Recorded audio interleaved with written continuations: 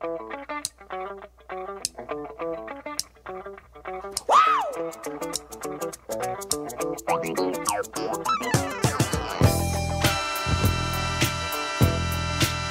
guys, it's KC. And I'm Az.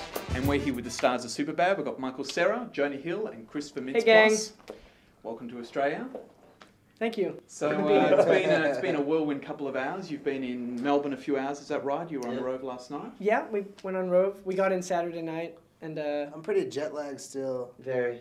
yeah, it was like a 24-hour flight. Mm-hmm. We went to Hong Kong from Rome, and then to Melbourne from Hong Kong, and all in all, it was about a full day of flying. How's it like when you go to Rome and you're promoting a movie like Superbad in Rome? How do you find it's different to the way that you promote a movie, say, in America or here? We do People question. usually find this funny in other countries. Yeah. Funnier. We did question and answers, and we went to Berlin awkward. and Rome, and you have to have a translator.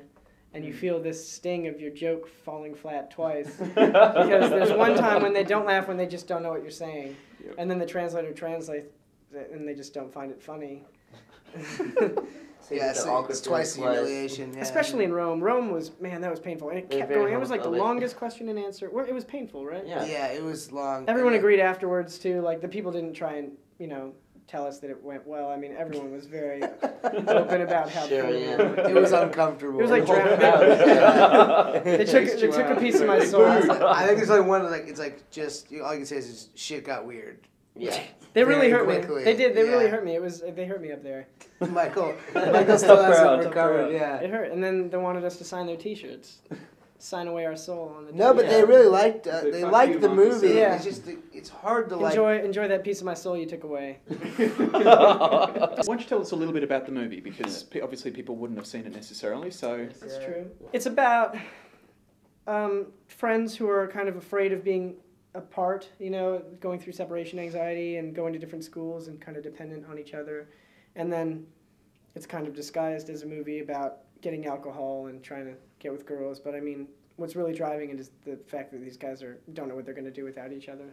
Right? And they're freaked out because they're Yeah. going to go to different schools, and it takes place in one night, and everything basically goes wrong in their quest to buy alcohol. But really, their kind of problems with each other surface. The two best friends, and then Chris, this character McLovin, he gets on an adventure of his own. He gets arrested by the cops. And Seth and Bill. Seth Rogen and Bill Hader. Of course. They go on their own wacky little adventure Yep. around town.